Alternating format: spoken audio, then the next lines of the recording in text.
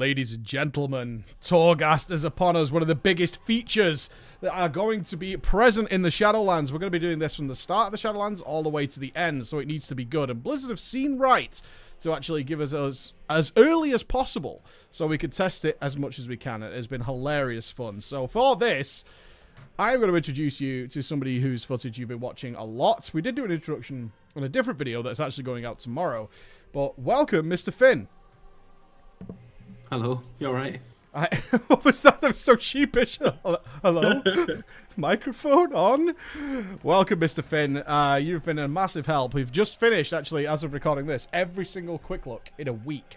We looked at every single spec. I'm wondering how you feel about how much is involved with checking out all these classes for the first time you've taken part in such a thing.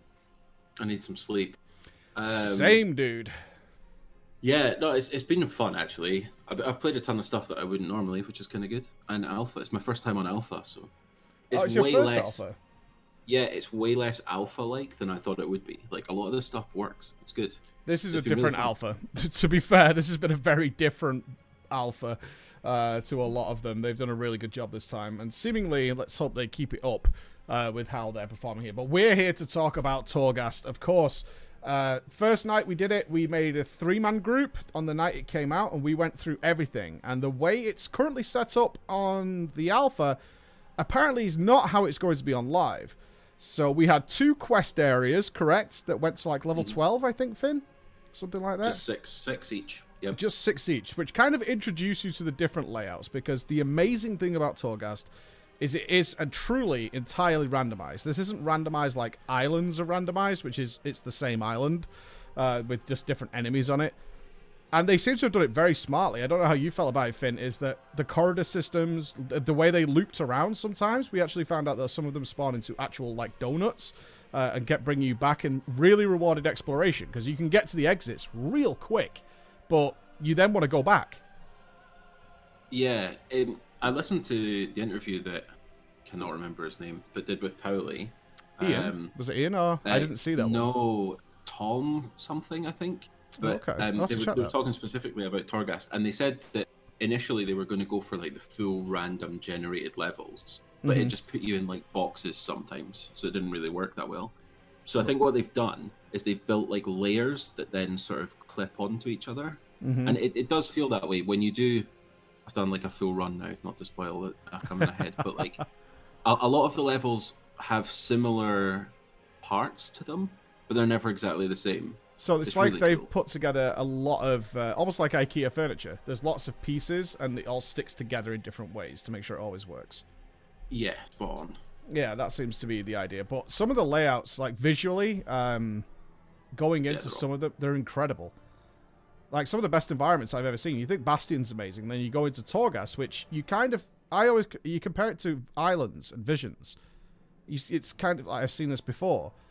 You know, and once you've seen 3 of them, you've seen them all.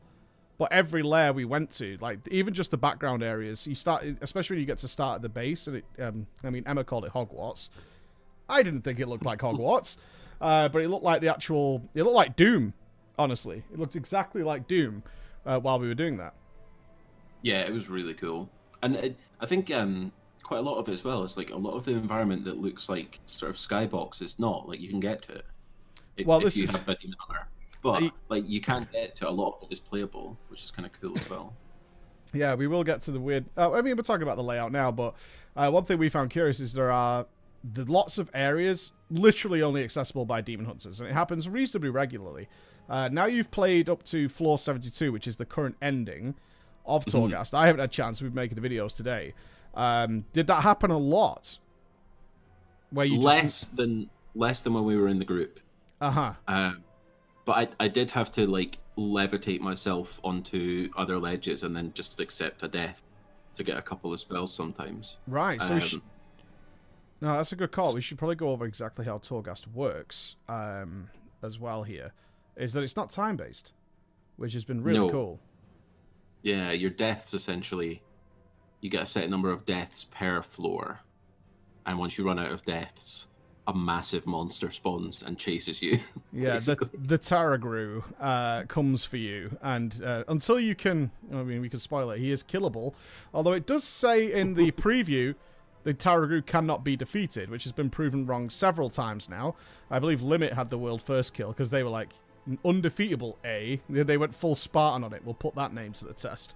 And they did manage to kill it, and then many people have killed it now, including yourself, who did kill it just before we recorded this. But not being time-based is great, because if you're planning to spend a long time there, like, how many hours were you in there today? 3.5, I think. And then I had like an hour break. I went and had some lunch, and we had another chat earlier on. So yeah, there's like, you can just sort of wander away from your PC if you want to. I think they are looking to change that, though. That's my understanding of it. Interesting. From looking In what way? Some of the notes and stuff, is that they're trying to limit you from just on the hard floors, just waiting for bloodlust every pool. You know? Yeah, I do understand that. So they're going to try and not necessarily make it time-based, but maybe make the jailer throw more ads at you if you're sitting around doing nothing. Yeah. So it might not be a positive thing to sort of wait on CDs all the time, which I had to do on my priest at points. Like, I wouldn't have been able to get to 72 without sitting around for 3 or 4 minutes at a time. Yeah, it's one of those things that people don't like to talk about when it comes to Mythic Plus. Is, you know, they hate being time-based. The problem is when it doesn't have some level of restriction, that opens up you to have everything all the time, which no dungeon is designed to in that way. That's obviously not how things are designed. So it is nice right now that we can, because we just went for a break, which I'm sure would probably be fine. When we did we've done 3 and 5 man together, is after an hour or so, you're like, okay, let's just have a bathroom break.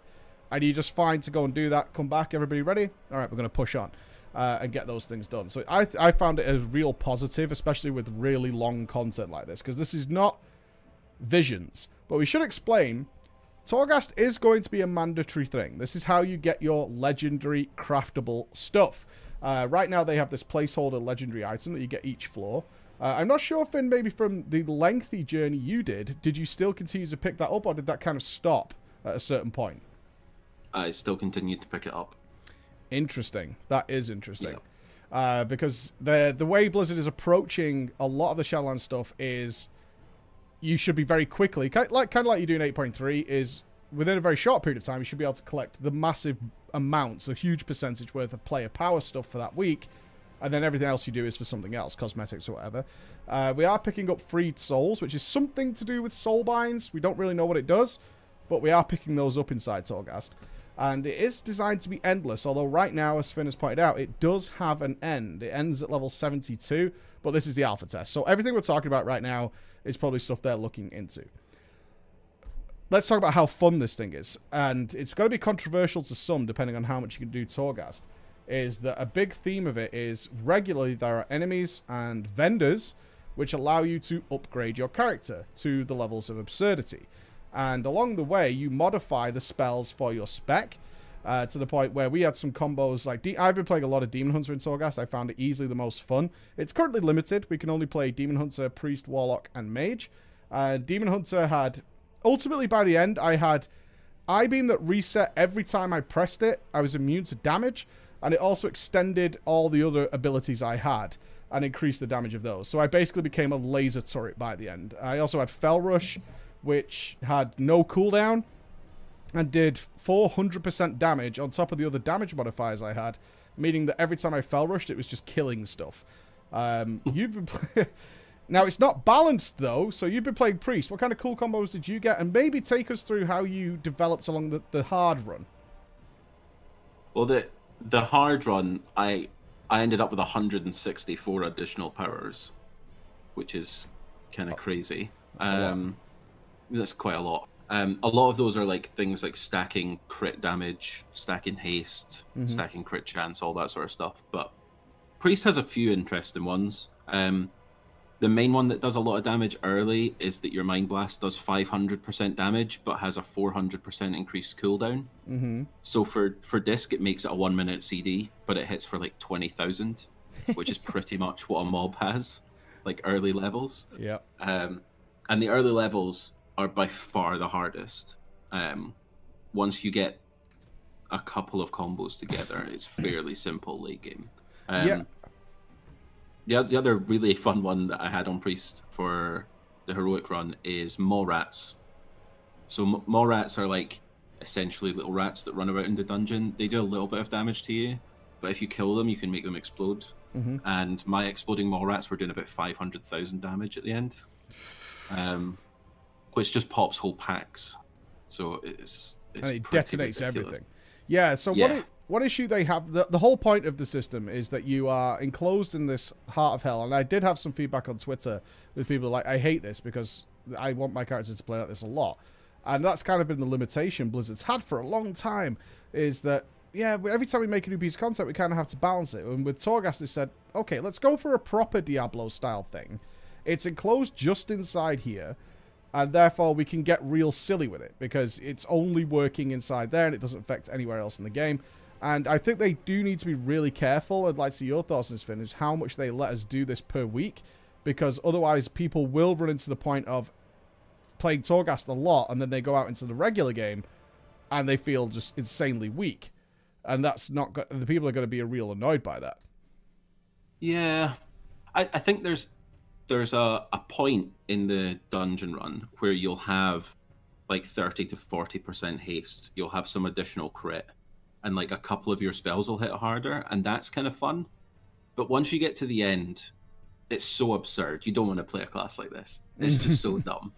Like I think it falls off really fast. I think I was literally just shadow word painting stuff and running around. Yeah. Now, if that's your thing, then sure, that like good luck. But I don't think anyone who's really interested in how their class plays would want to play their class just pressing one button over and over. So I think, yeah, there's maybe some diminishing returns on that.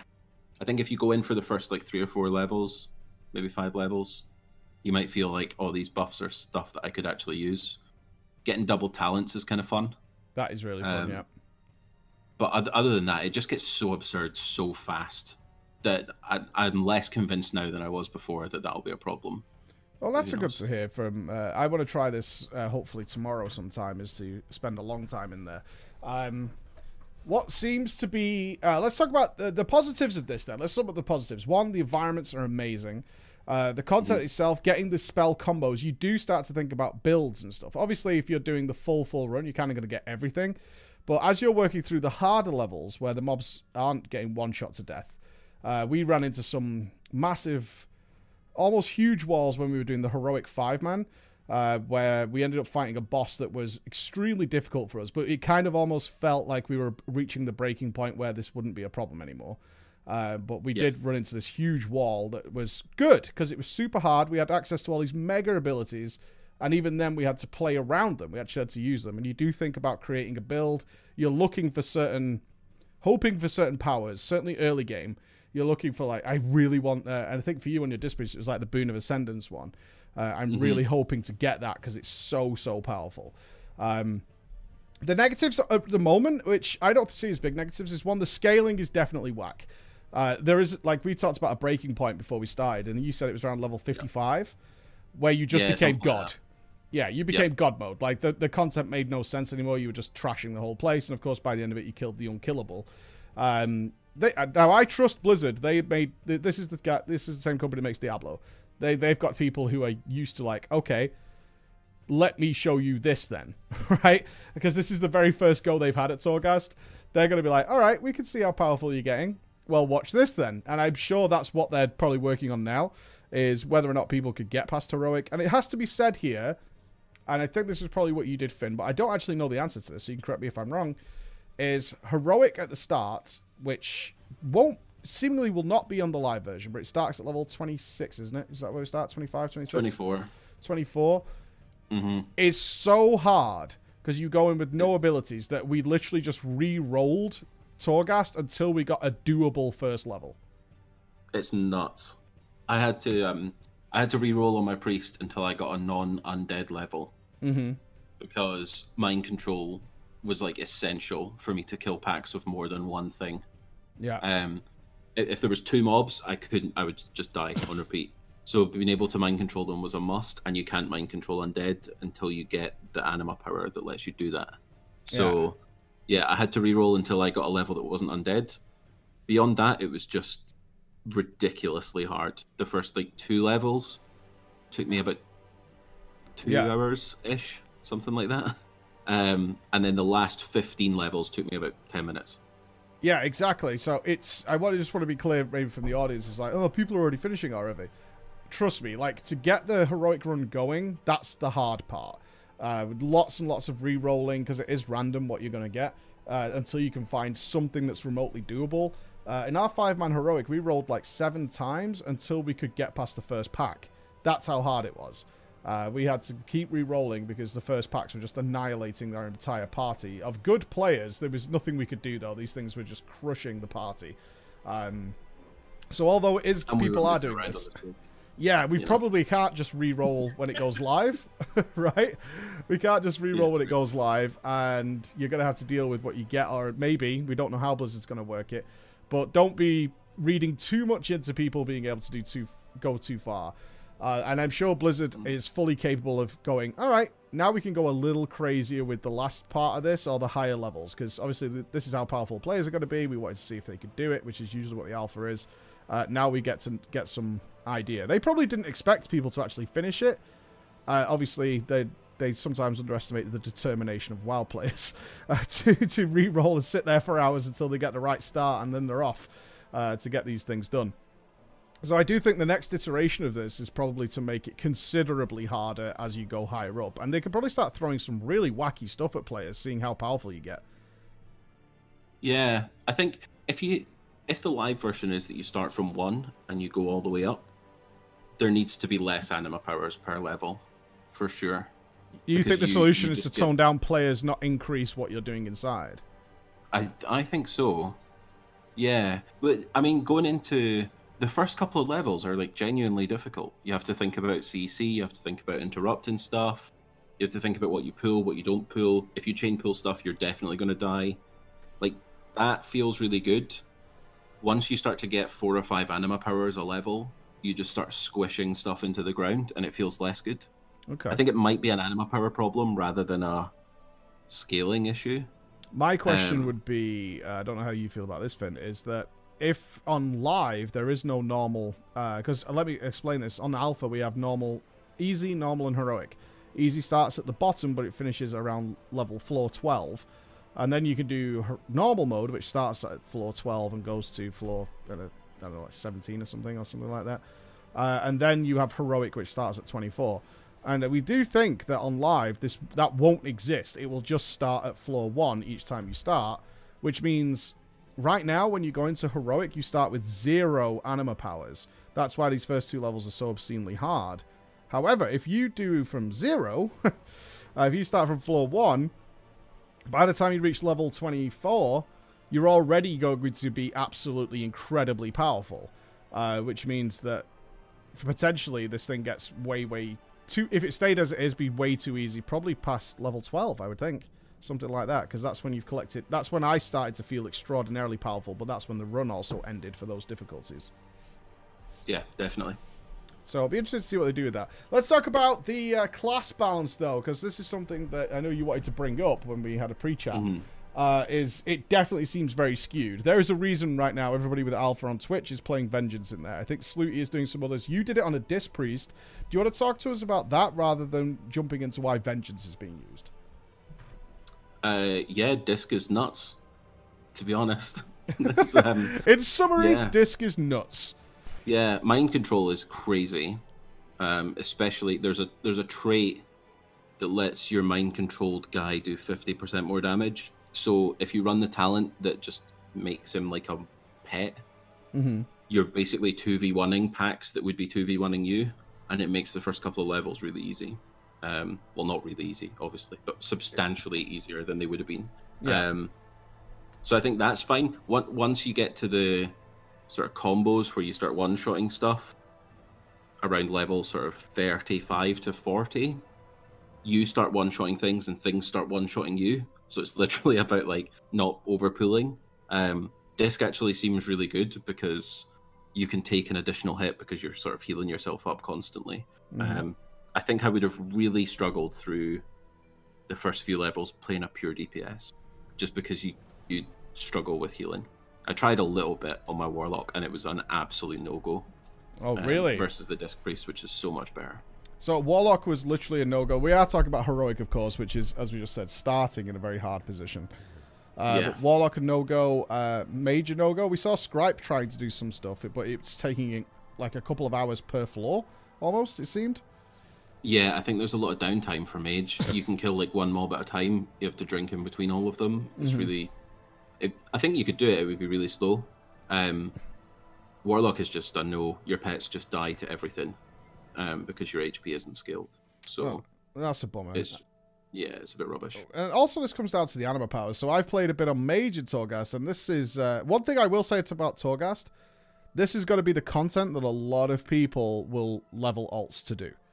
Like, they will want to, similar to the Mage Towers. Like, I leveled my alts to do the Mage Tower. People are going to want to level alts just to piss about with them in Torghast. It's as simple as that. But depending on which character and class you play, the fun side of the abilities is in place fully yet, which is probably why they've limited the characters already that could do this. But I know on my Mage, nearly every ability I got was way, way more boring than what I got on Demon Hunter. I got a lot of stuff with time warp, spell cooldown reduction, stuff like that. Blink spawning extra mirror images, which is fun. I also got mirror images itself, gives extra mirror images, so I ended up with like 5 and then 6 mirror images. But overall, it was like, compared to the stupid stuff I got on Demon Hunter, which is like you could cross entire football fields, as we saw Just Wait doing, it doesn't seem like they quite have it, or whether they're holding back on some classes for some reason. What kind of stuff did you pick up on your Warlock when you tried it out? So I picked up a purple one. First orb that I found gave me like a purple rare drop, and it was meant to give my demons 100% health and 100% damage every floor I went up, as long as the demon didn't die. Because if the demon dies, it reset. So in theory, you should have this absolutely beefy Felguard, like 30 levels in, that is doing 3,000% more damage and 3,000% more HP. Yeah. But he just died every pack on the first floor. So I could never get it to stack properly. So yeah, that one's definitely one that needs, like, I think it's just pet damage. If pet damage is fixed, that one will be crazy, because your Felguard will just do the whole dungeon for you. Is there any fun abilities that I'm looking for? Like, was there anything like triple havoc, or you spawn twice as many imps every time you cast Hand of Gul'dan, things like that? No, there's lots of like implosion radius is bigger. There's lots of curses ones, which you know how I feel about curses. But what do they do? Like Curse of Rex spreads or something? What? For every enemy you have a curse on within 40 yards, you gain haste, that sort of stuff. Oh, okay. Which is annoying because you don't really want to pull many things. So you're only really going to get 2, probably, for the first few levels. And then by the time you start pulling multiple stuff, you're like one-shotting it anyway. So a few interactions feel a bit weird. What I will say is that from all of the anima powers, even the priest ones, percentage crit damage is the best. Oh yeah, that thing's obscene. Just the flat one. Like, I don't think that can be 10%. I know they'll do tons of adjustments off this, but like, if that sort of stuff stays as it is, I think my priest was running 270% crit damage towards the end. We did see the results of that. Yeah, I crit 9 million with a Shadow Word Pain. But I think there's like, that sort of stuff is always going to be better than getting 10% haste from putting a curse on something. So I think they run the risk of making it, you would always choose the generic stat increase versus the fun class increase. Yeah, it'd be something if it scaled less, that would be fine. If it scaled a little less, that would be fine. But it became apparent to me on the Demon Hunter is there were definite combos I wanted. Getting a permanent immolation aura, for example. That was one I wanted, the I-beam stuff. But then I was like, people like, why would you choose 5% mastery? And I'm like, bro, I've got like 12 of these now. Like, my mastery is enormous. My run speed is huge. It's benefiting me in other ways. And I'm doing the same with verse. I'm doing the same with, agility. And this is all adding up on top of crit damage. And I think I ended up with nearly 100% crit on our run with massive crit damage bonus.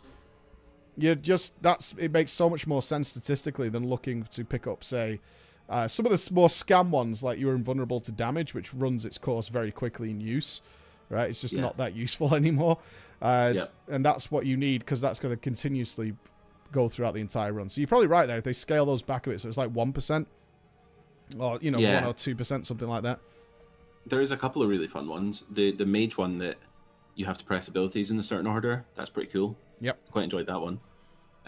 There is a priest equivalent where you have to cast your holy word spells, and for every one you cast, you get a percentage of int bonus. Mm-hmm. Now, originally, I was just like, oh, Shadow Word Pain, Power Word Shield, that sort of stuff as disc. And then I realized you can swap specs and cast all the holy words as well. Oh, no. And all the shadow ones. So you go through all 3 specs, you can have 10 words active. So I think base intellect just now on alpha is something like sort of 500-600. I think I had 4,500 by the end of the run. Hence so like 9 million. Sort of stuff, that sort of stuff just scales like crazy. But there is some thought behind it, because I never would have thought to switch spec to do that stuff. Well, I'm really surprised they let you switch spec. It feels like that's a bug. I don't think they want you to do that, because we had people switching between tank and havoc while we were doing it for certain things. It does feel like that you shouldn't really be allowed to do that, because what you could tell obviously is Finn did finish Torghast as a healer, so doing it as a healer is fine, depending on the healer. We can't try the other ones just yet. And tanks are obviously doing well. They were the first to actually clear the heroic version. At least how Torghast works now. I expect, as we kind of wrap up here, this is crazy fun, but what changes do you expect to see? I think they're going to go making it harder by putting bigger, tougher enemies. I think they'll go the Diablo route. Sure, you're doing 9 million damage of Shadow Word Pain, but this thing now has a bazillion health and actually does really scary stuff as you get further in, But there'll still be a ton of trash mobs to kill, but they'll put in some very terrifying mobs in there. Just so you can see that number in action, so you can see that 9 million ticking, because that's the fun part, is when you see those numbers. It just straight one-shot the last boss. But I think they need to tone down the scaling a little bit. I think I would expect to see some class changes, especially for melee in particular. I think the one thing that I've not mentioned about healer is that it doesn't have an interrupt, and that it's kind of hard to play around, whereas a lot of melee classes have a stun and an interrupt and can keep things locked down, which is kind of hard the first few levels. So I'd expect to see some stuff around that. And then also, I know that they're only placeholder things for legendaries and resources and stuff, but I'd like to see that front loaded so that you get a lot more in the first few levels and it tails off towards the end. So you could push to 72 or whatever, but you gain most of your rewards at the start, because having to do a 3-hour run every week would be kind of hard. That should be like similar to the Proving Grounds. It's optional, and I think they will go that way. It's like you can keep going, absolutely, and because this is supposed to be endless, from what I'm told and from what we understand, is it only stops at 72 right now because it's the alpha test, but it should continue to go up and up and up and up and up. And if they want to do that and avoid somebody literally trying to spend many days inside Torghast, camping out in there and bringing his chips and his Diet Coke for his journey, then they probably need to start scaling up the mobs as well to make it make sense, or even be able to scale directly in terms of what you're doing, in terms of what extra enemies they get in there. It would be also nice if they started putting some raid bosses in there. Like on certain floors, there's, you actually bump into old raid bosses that do stuff and have their own little mechanics. I mean, this is what I love about Torghast, Finn, is there's no end to the possibilities of stuff they can do in here, because it's a completely enclosed environment. There's not many bosses that have proper mechanics. There's a couple when you get towards the end. One of them eats your anima powers, which is kind of fun. So you get weaker as the fight goes on. So that sort of stuff's really cool. But the boss rooms aren't limited at all. You can make them do whatever you want, which is kind of fun. I'm looking forward to see what other stuff they bring out. Yeah, for sure. And I'm also really looking forward to playing some other classes in here. Oh god, I can't wait to get my warrior in there so badly. So badly. Well, thank you, Mr. Finn. That is our more in-depth look at Torghast as it stands right now, but I will tell you, I think both of us agree this is a fun place, and we're looking forward to the next iteration. of whatever they do. But done on a Disc Priest, done on everything. I'm not sure if a Havoc Demon Hunter's done it. I haven't seen a Mage do it. Managed to get past anything, but we'll watch this space on that. Would you like to say goodbye, Finn? Yeah, bye. Bye, everyone. Bye, everyone. See you later, guys.